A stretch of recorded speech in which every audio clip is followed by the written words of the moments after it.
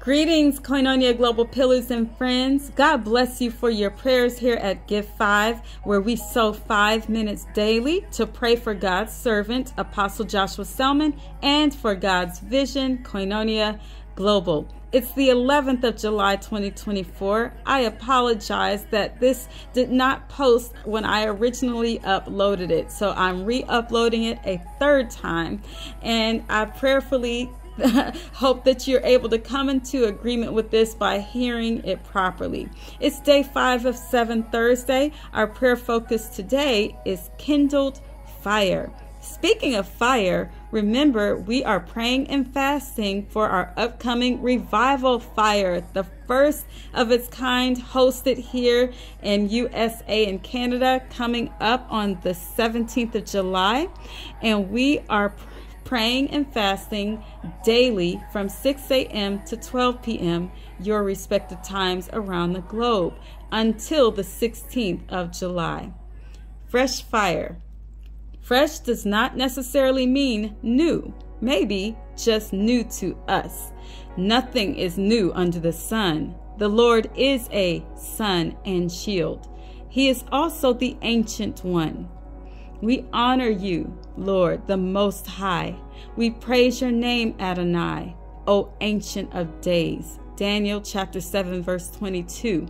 We praise you, Ancient of Days, for displaying what seems to be a paradox from our limited understanding, our limited viewpoint. Father, please help us to rise higher so that we genuinely, accurately reflect your desire, your want, your will for your son, Apostle Selman, and for your vision, Koinonia, and ultimately for your bride on a whole, the church.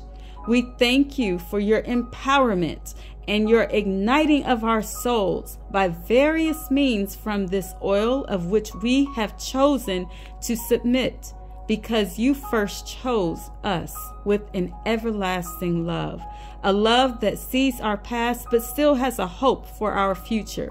You believe in the reality of our victory as we believe in and upon your precious Son, Yeshua HaMashiach. The fiery flames in the eyes of Christ are really windows pointing to the passion of his soul, Matthew 6:22, the zeal of the Lord, the consuming fire, the fresh fire. May you consume everything not like you, Lord, within our earthen vessels, as well as throughout the earth where our feet may tread, so that the grounds can be restored and renewed to grow your fresh harvest. Psalm 65:11. Father, while your fire consumes to get rid of distraction from your will, it also protects and preserves your will and purposes, as it did with Moses near the seemingly burning bush. We ask you, Lord, to keep Apostle Selman's heart lit with your eternal flame of your higher and more superior purposes, your fresh agenda. To balance, show him your mystery of how to burn constantly without burning out, how to receive your freshness even with that which may be old. As Apostle said at last Sunday's service, it may not be new, but it's always fresh. Just like your word, Lord, just like you.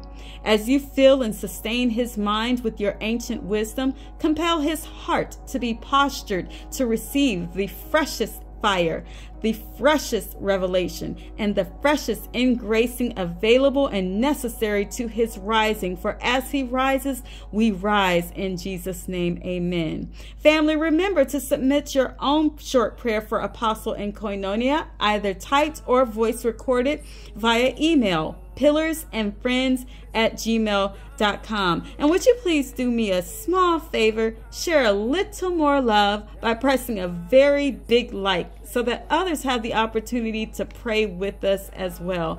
I truly appreciate you, and I thank you for joining Match Flames to pray. See you tomorrow.